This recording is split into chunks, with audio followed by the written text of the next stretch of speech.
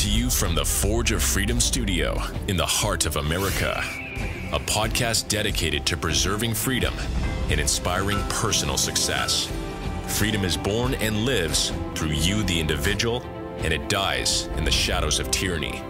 Motivating our listeners to become well-rounded, freedom-minded people with the body of an athlete, the mind of a stoic, and the spirit of a warrior.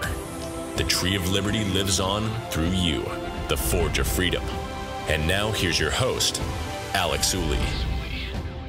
Hello, everyone, and welcome to the Forge of Freedom podcast. I'm your host, Alex Ooley, and this is episode 30 of the Forge of Freedom. Today I have my father, Mike Ooley, back in the studio for Monday Gun Day to discuss Jeff Cooper and the Combat Triad. Welcome to the show again, Mike. Hey, Alex. Good to be here. So you and I are both firearms instructors. We're both attorneys, and we have been teaching firearms classes for close to a decade now. I'm not sure exactly when we started. And we always refer people to other good instructors, and there are many great instructors nationwide. But one that we always refer to, or always come back to, is Jeff Cooper. And Jeff Cooper's no longer with us, but he's somebody that we always come back to when we're talking about sort of the fundamentals of gunfighting and marksmanship and sort of the modern pistol technique. So I guess starting off, you wanted to say a little bit about who Jeff Cooper is and why we talk about him? Yeah, boy, this is a tough one to consolidate the history of Jeff Cooper down to its impact on what we do today in terms of training. But I'm going to start. It's kind of funny. I went back to get prepared for this a little bit. I went back and got my copy of Jeff Cooper's Principles of Personal Defense. I don't know if folks can see this or not, or if it shows up. It's backwards on what I'm seeing here. I don't know. You can make the technology work maybe, but it's a short book actually. And I think he refers to it as an essay actually, but it's sort of funny. I was thinking about this it's a small book. But I think it's probably one of the most important books that someone preparing themselves to be proficient in arms ought to read. And certainly instructors should read it. It's sort of funny that, also, when I was going through that, it's right next to this other book by Massad Ayoob in The Greatest Extreme. And it's also a rather slim book, but it's packed. They're both packed full of great information. Massad's book is called In the Greatest Extreme, and it's kind of an older book. I think maybe his first book, but still my favorite and incredibly relevant today. But anyway, let's get back to Jeff Cooper a little bit. I thought to kind of give you a flavor of what Jeff Cooper was like is maybe, I don't like to read to people, but I think that Jeff Cooper's own words are probably a better reflection and explanation of who he was than what I could say. First of all, I want to tell you this, that Jeff Cooper was a retired U.S. Marine Corps officer. He was a combat veteran from World War II in the Korean War. He passed at the age of 85, 86 years old in about 2006. His wife, who I think her name was Janelle, they were married forever. I don't remember how long, but she passed, I think, in 2019. And if you ever went to Gunsight, and I'll talk about Gunsight here in a minute, but folks would, even after Colonel Cooper passed, they would still go to the residence there and meet with his wife after the 250 pistol course. We'll get to that in a little bit. But let me read a little bit of what Jeff Cooper, and I apologize to read to people, but I think it's important. He says, violent crime is feasible only if its victims are cowards. A victim who fights back makes the whole business impractical. It is true that a victim who fights back may suffer for it, but one who does not almost certainly will suffer for it. And suffer or not, the one who fights back retains his dignity and his self-respect. Any study of the atrocities, and he goes into some atrocities, shows immediately that the victims, by their appalling ineptitude and timidity, virtually assisted in their own murders. Don't make them mad, Martha, so they won't hurt us. And that reminds me of what I hear today in the modern media a lot of times. You know this. I get just so upset with this, not upset, but it bugs me. I hear this term, it was surreal. That's a reflection of folks who aren't prepared for possible bad things in life, atrocities, crimes. And I think that's what Colonel Cooper was alluding to here. He goes on to say, any man who is a man may not, in honor, submit to threats or violence. But many men who are not cowards are simply unprepared for the fact of human savagery. They have not thought about it. Incredibly as this may appear to anyone who reads the paper or listens to the news, and they just don't know what to do. When they look right into the face of depravity or violence, they are astonished and confounded. This can be corrected. These are the people we hear today use that word. It was surreal. The techniques of personal combat are not covered in this work. The so-called martial arts, boxing, karate, he goes into others, the pistol, are complete studies in themselves and must be acquired through suitable programs of instruction, training, and practice. It behooves all able-bodied men and women to consider them, but the subject of this work is more basic than technique, being a study of the guiding principles of survival in the face of unprovoked violence or the part of extra-legal human assailants. Strategy and tactics are subordinate to the principles of war, just as individual defensive combat is subordinate to the following principles of personal defense. So he mentions technique here. You mentioned the modern technique, but these are the principles of personal defense. He talks about technique, and that's why he founded Gunsight, was to address the technique in part. Just one last thing, his 7 principles of personal defense. I happened to find my notes from reading the book, or it may have been from my Gunsight, actually attending the Gunsight training. But the 7 principles, just so you know, we won't go into them: alertness, decisiveness, aggressiveness, speed, coolness, ruthlessness, and surprise. I won't go into what those all meant to him. You'll have to read his book if you want an explanation. But I think this book is the cornerstone or the bed upon which the modern technique was advanced. And I think what people will notice through our discussion, and also if they read his book or his essay, Principles of Personal Defense, is that Jeff Cooper, like so many great instructors, doesn't focus just on how to shoot a firearm. I mean, the emphasis, the basis of what they teach is more about that mindset, so that when you are encountered with violence, when you are attacked by the savagery of other human beings, that you're prepared to face that and win that fight. Yep. And to be able to win that fight, you have to understand and put into effect these principles he talks about in his book. And you also have to have the technical things down too, the modern technique as well. One last thing I want to read just for you, because I'm a George Patton fan as well, but he has a little quote in here, or a little piece of information about George Patton. Colonel Cooper says, George Patton told his officers, "Don't worry about your flanks. Let the enemy worry about his flanks. It is high time for society to stop worrying about the criminal and to let the criminal start worrying about society. And by society, I mean you." And he's talking about criminals there, the real criminals, not these. He's talking about people that take property or injure or kill other people. That's what he's talking about when he's talking about a criminal. He's not talking about these. You had a podcast not long ago, these victimless crimes out there. These, what was your podcast called? Vices are not crimes. Vices are not crimes. Go back and listen to that, folks. But that's what Colonel Cooper was talking about when he quoted George Patton there. In any event, I'll get to the point here about what the modern technique is. Modern technique was developed in the context of these principles of personal defense. And he formed Gunsight in 1976, and I think it was called API, which stood for American Pistol Institute. I think it stood for it. Eventually, the name was changed to Gunsight, G-U-N-S-I-T-E. It's still there today in near Paulden, Arizona, which is in central Arizona. And you can go there today.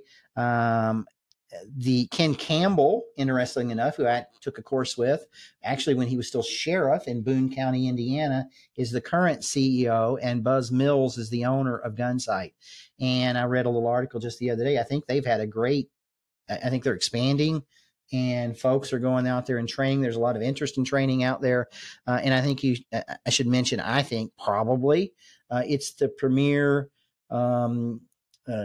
gunfighting school in the country. They train military, and then they train civilians, both law enforcement civilians and private citizens as well.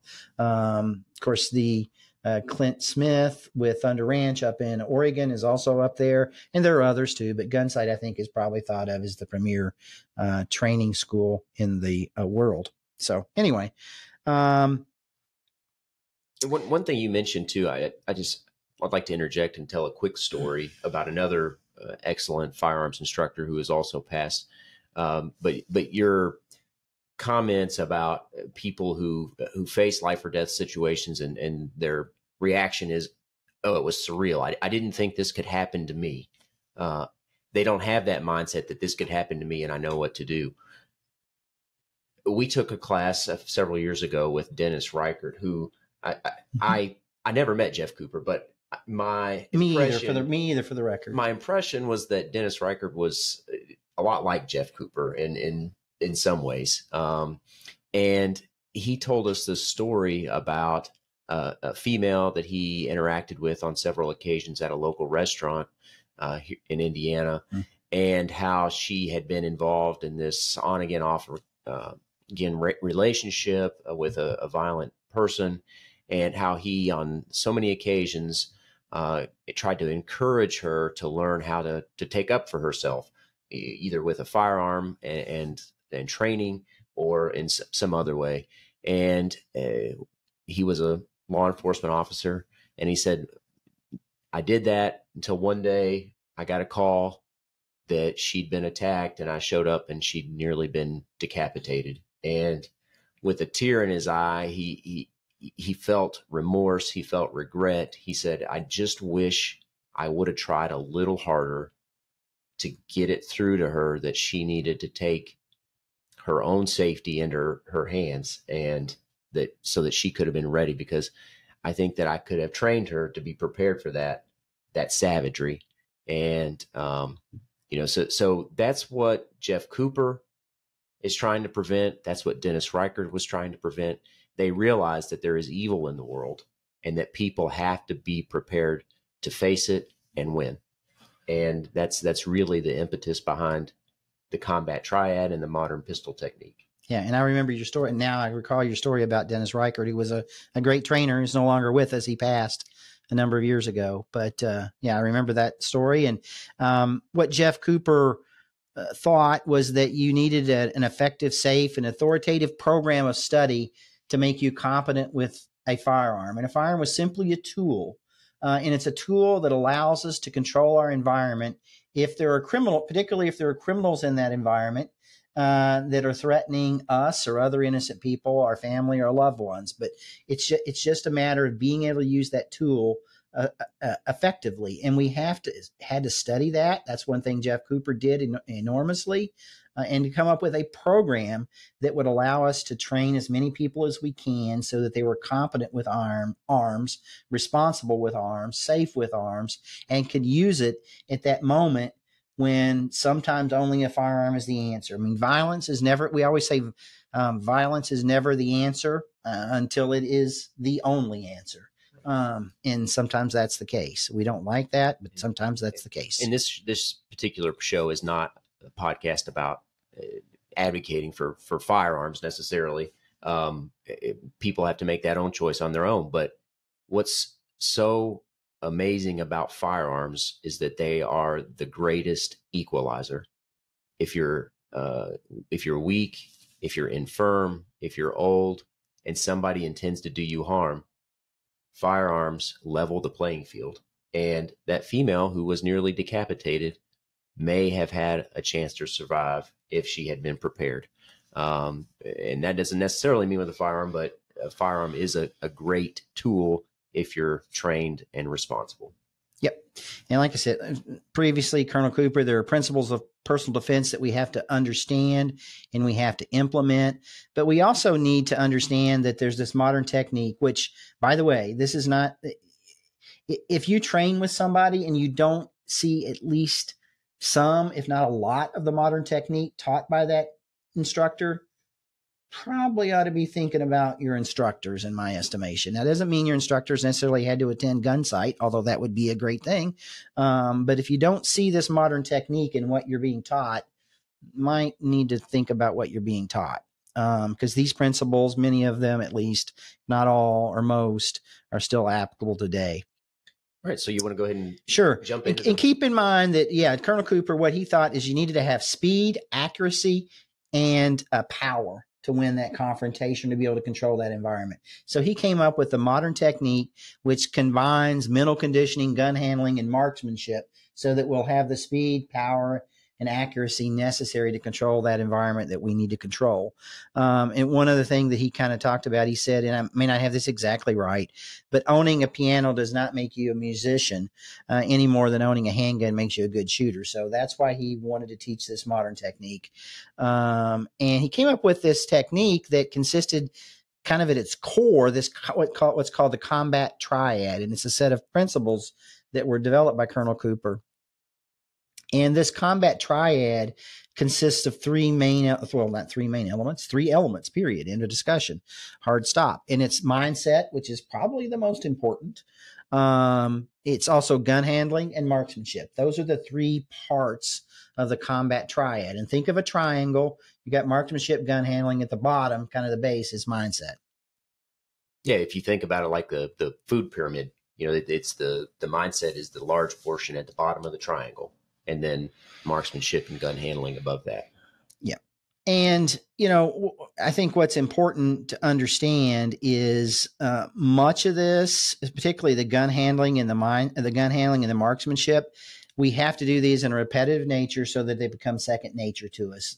I don't remember what they call the hierarchy. We need to get these skills to a level so that they are unconsciously competent. You can talk about that a little bit. Some people call it stages of skill development, but basically some people say there are 5, but we generally say 4.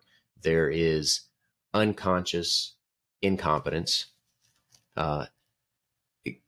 conscious competence, and unconscious competence, which I missed one in there. There's generally 4, but well, there's unconscious incompetence. Yeah, unconscious incompetence. Yeah, yep. Conscious incompetence. That's the one I missed.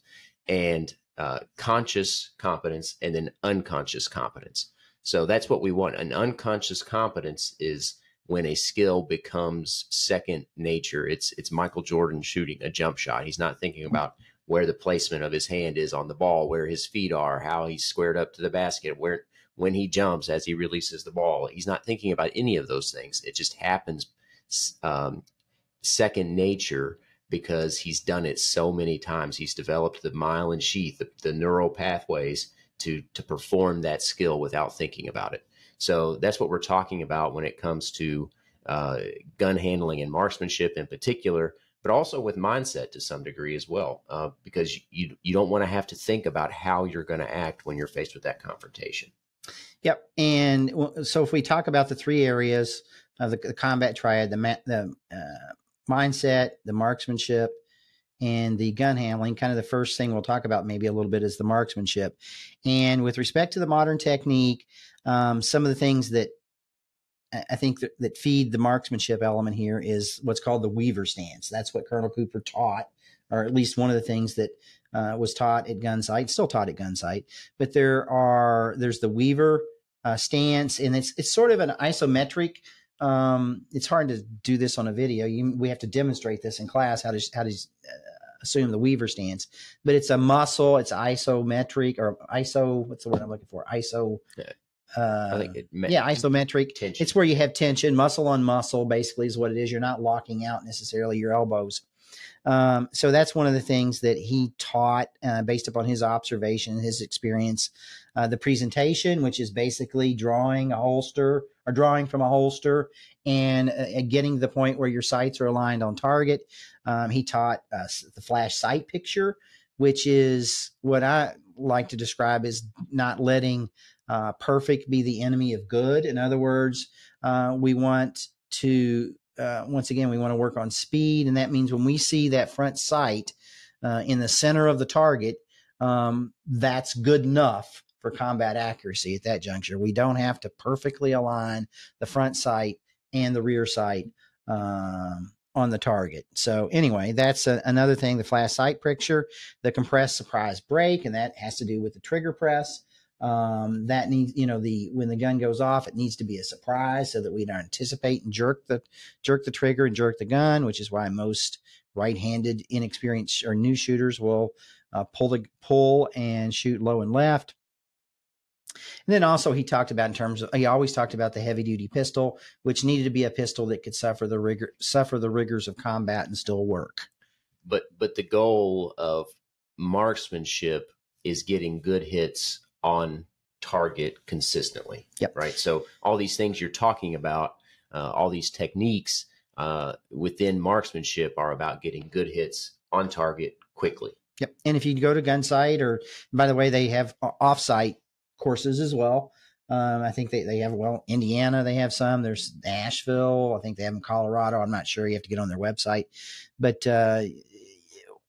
this stuff is taught over in the 250 course is taught over the course of a week. So it's difficult in a little podcast here to go over these things or demonstrate them. But the other thing is gun handling. And I think that's important as well. And it encompasses basically the safe and efficient manipulation of the firearm. Okay. And what we want to do with that, I think, is we want to emphasize the word efficient, and we want to eliminate. I know Tiger used to talk about this, Tiger McKee, who also has passed, unfortunately, as we've talked about previously, but he always talked about efficiency, and that's basically eliminating unnecessary movement. That's what efficiency is. And that's how we get speed. We don't get speed by just trying to do a lot of stuff very fast. We get speed by eliminating unnecessary movement. And that's what we mean by, and that's what I mean by efficiency anyway. Yeah.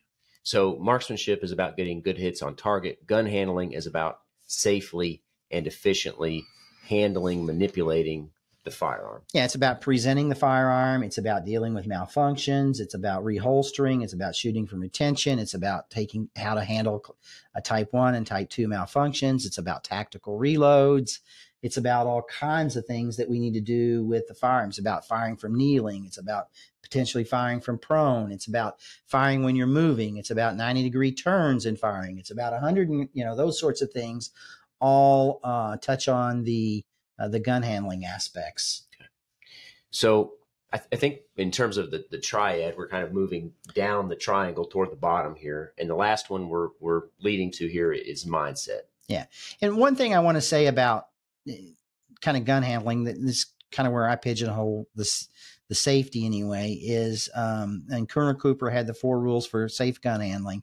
He said them a little differently than I do, just a tad, but principally they're exactly the same in principle. But he always talked about all guns are always loaded. I generally say treat all guns as if they're loaded, but same principle. Never let the muzzle cover anything you're not willing to destroy. I kind of internalize that as always keep the gun pointed in a safe direction. And then he also said, keep your finger off the trigger till your sights are on target. That's the golden rule. I kind of say that is, make sure you keep your finger off the trigger until you're ready to fire. And identify your target and what's beyond it. I kind of think of that as not only what's beyond it, but what's in front of it, what's beside it. You have to know your target and what's around it. There's no question about that. So he was very, very obviously a very big proponent of the 4 basic rules of firearm safety, which I think is part of everything. But part of everything, but mostly part of the gun handling part of the triad. Mm-hmm. Right. So, all right. And then finally, mindset. So we've talked about marksmanship. We've talked about gun handling. The third component of the combat triad is mindset. You want to say a little something about mindset, Mike? Yeah, I think he thought, that it was the most critical component. That's why we see principles of personal defense in part. But if we have the right mindset, we can adapt or react to an incredibly high stress situation in a competent manner, remember I mentioned coolness? We got to be decisive. We got to be cool. Those things from the principles of personal defense. But it allows us to react to a life or death situation competently, rather than simply relying upon luck. And granted, sometimes we can just be lucky. Sometimes the probabilities are with us. At the same time, sometimes we're people may be completely competent and things may not work out. But it's all about raising the odds in our favor so that we can react competently. One of the things he thought we ought to have the mental and psychological preparation to basically deal with combat or a personal attack, and to be able to deal with potential threats. But one of the things about mindset that he was very big on was awareness. And that's important because if we're aware, we always teach we want to avoid a self-defense situation or the use of deadly force if we can. We always want to be aware and then be able to avoid a situation because that's actually a win. But and I'm not going to go into all of these today, but one of the things that he preached and taught was the color code levels of awareness. And he had 4 color codes. Some people put a fifth one in there now. But he had the white, and that's where we're relaxed and unaware, unprepared. And he taught us how to be aware of a situation based upon these color codes and what we ought to do in each one of these color codes. Okay, white, we're completely unaware. Yellow is a general state of awareness where we're relaxed. We can be in that situation almost all the time. We should almost never be in the level of white, which is where we're completely unaware of what's going on in our environment. Yellow, we can stay there. It's easy to maintain. And then he talked about orange, and that's where there may be a specific alert, where we notice something. We may hear something at night, the front door, somebody trying to get in. We may hear something. We think it might be somebody coming in the front door. We may see somebody that's a little suspicious. They've got a trench coat on in July in the bank or whatever. And then he talked about condition red, color code red. And that's where we have a kind of a trigger. That's when we're going to be decisive. We're going to take action and be aggressive. If the person, after I tell them to stop 3 times in the Walmart parking lot, doesn't stop and they continue towards me with that knife in their hand, I'm going to do whatever my plan is depending on the circumstances at that juncture. So anyway, that's the color codes. It's a whole lecture at Gunsight about the color codes and how to use them in your life to be aware and avoid situations. But that was one of the most important things that Colonel Cooper taught with respect to the mindness portion of the Combat Triad. Yeah, so that awareness component is obviously a huge component of mindset because, like you said, it helps us to avoid the situation. It gives us a better chance of avoiding the situation if at all possible, because that's really the only win in a life or death encounter is to avoid it entirely. But mindset it's more than just awareness, right? I mean, there's more to it than that. And we alluded to it a little bit earlier when we talked about being mentally prepared for that life or death situation so that you can take the action that you need to take to survive, so that you don't go into that flight, fight, or freeze response and freeze, because the more you're mentally prepared for it, the more likely you are to not experience one of those fight, flight, or freeze responses, especially the freeze, which is what we definitely don't want, right? Absolutely. So there's awareness, there's the mental preparation component. We teach a 5-hour legal seminar. There's also sort of the legal aspect that you have to be prepared for mentally. Am I authorized in using force? Am I authorized in using deadly force in the current situation? So you have to be prepared, know those things ahead of time, because you're facing potentially murder charges if you use force unlawfully. So there's a lot that goes into this mindset. You want to say anything else about mindset there, Mike? Yeah, I mean, the mindset is so incredibly important. Once again, we want to be that person that doesn't say it was surreal. We want to be that person that says, I knew this can happen and I know what to do. Yeah. And be able to process the situation and make the decision about whether I must use deadly force or not. And I think it's important to understand that when we're talking about the gun handling and the marksmanship, so much of that our ability there and our skills there need to be honed to the level where we are unconsciously competent with respect to those, for instance, gun handling skills, the marksmanship skills, so that when we're faced with that life or death situation, we can apply these mindset rules or lessons that we learn, and those are going to have to be more cognitive. We're going to have to sort out the situation. We're going to have to apply our cognitive skills at the time and think about them and do problem solving. That's why we want those gun handling and those marksmanship skills to be at that unconscious competence level, so that our brain doesn't have to cognitively think about those things, and we can process the scene and what we need to do from a legal standpoint. And the more you have to think about, the more likely you are to just shut down, to just freeze, because you don't know what to do. You're so overwhelmed with decisions that you have to make. So, like you said, that's why it's so important to have those marksmanship and gun handling skills to become second nature. But that mindset is so, like, it really is, to a great extent. You'll see that, like I said, I'd recommend folks read this book, Principles of Personal Defense. You'll see a lot of the mindset lessons in that book. Yeah.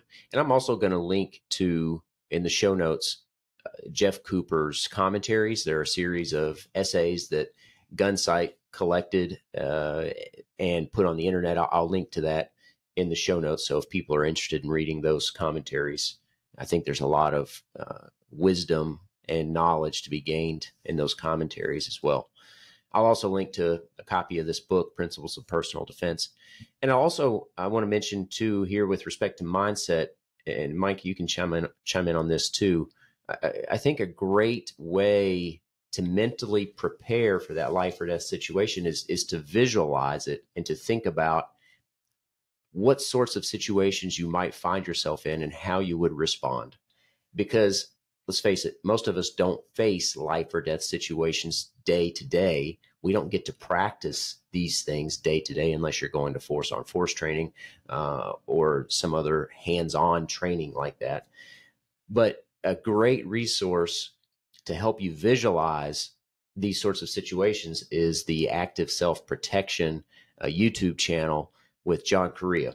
And he gets security footage primarily, or from homes and businesses, and he analyzes footage of life or death situations where people use force to defend themselves. And he analyzes what the attacker does, what the victim does, what they may have done differently, what things you may have noticed or might have paid attention to avoid it entirely.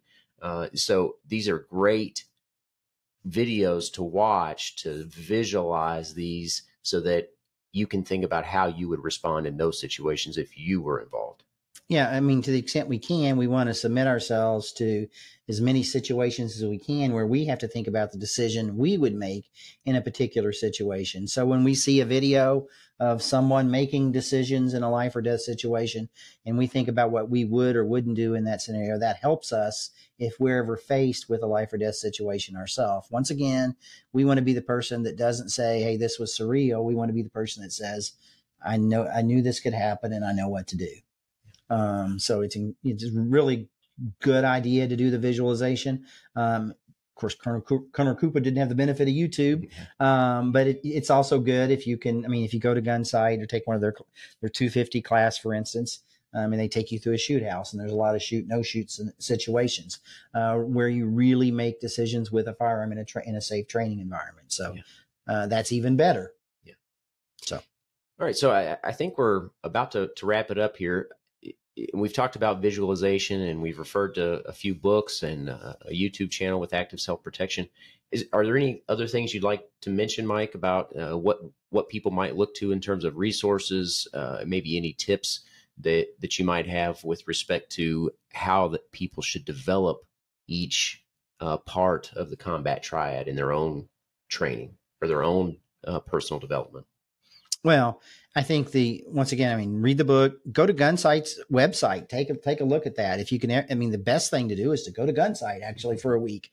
And I'm not affiliated with Gunsight at all, but I'm endorsing that. And they do have some some on offsite training as well. But I think that you need to find a firearms instructor. I think instruction is good, formal instruction. If you can do that, find somebody that at least is pretty familiar with the modern technique and what's taught at Gunsight, whether or not they teach exactly the same thing or not. I mean, the Weaver stance, I would tell you, I know what it is. I don't use the Weaver stance. There's what's called the Chapman or the modified Weaver. That's what I'm sort of inclined to do.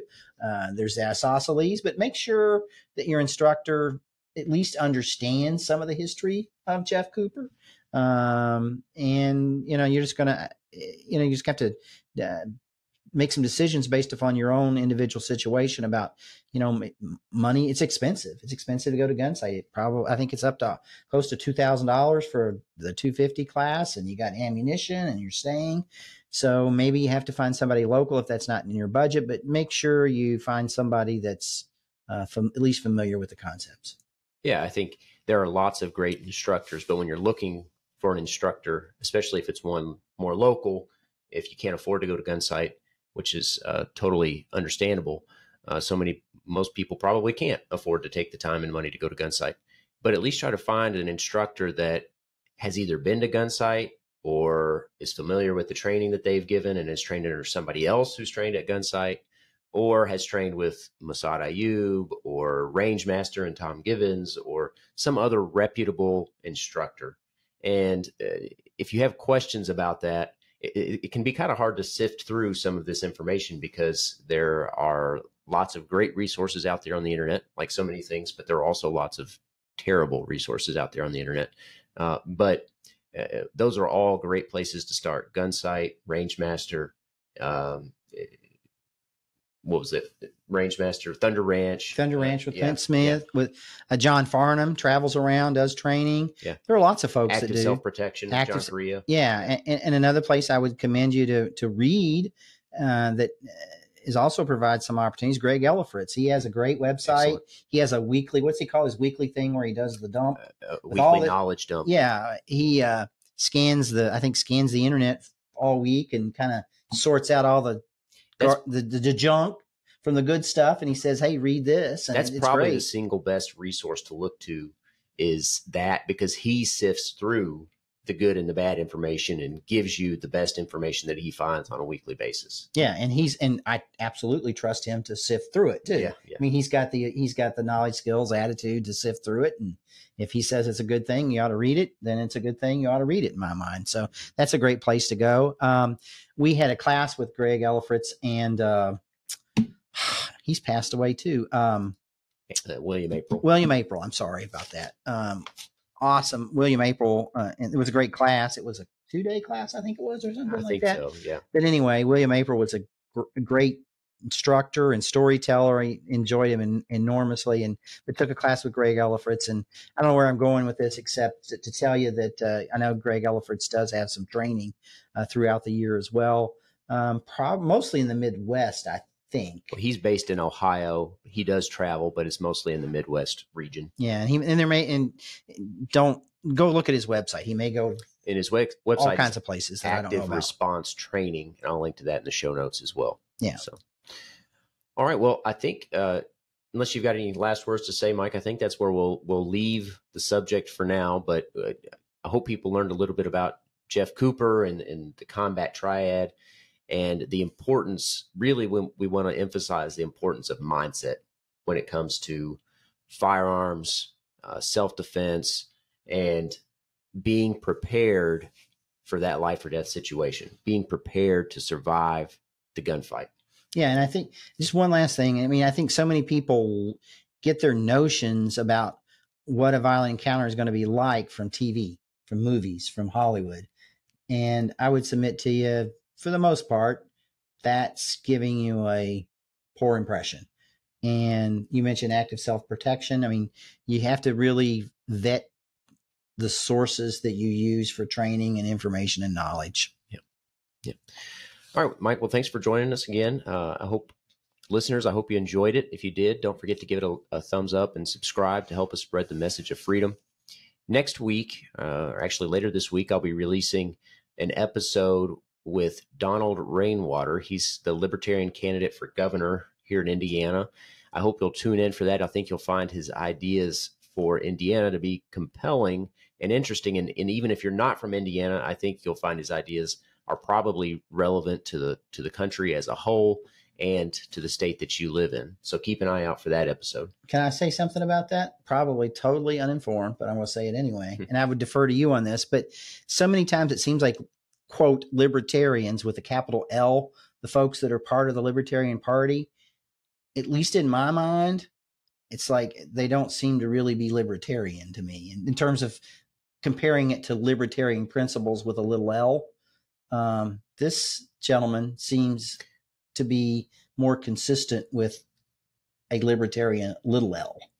Yeah, and I think that what you'll find about Donald Rainwater too, if you tune in for that show, is that his ideas are practical. They can be implemented.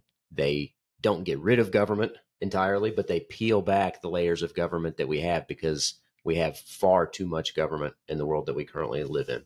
So I think he's not only a libertarian in terms of with a little L, with being consistent with the little L principles of libertarianism, but he's also practical, not sort of what so many people perceive to be sort of out of touch libertarians when the ones who run for government office anyway. So I think you'll enjoy it. Definitely keep an eye out for that and tune in for that. Yeah, next I think he got like 13% of the vote in the primary against Holcomb and the rest of the crew. He got a significant vote, largely in response to the way that our current governor handled COVID and the lockdown and things there. So I think he's a great candidate, and I hope you tune in for that. Until then, remember, you are the Forge of Freedom.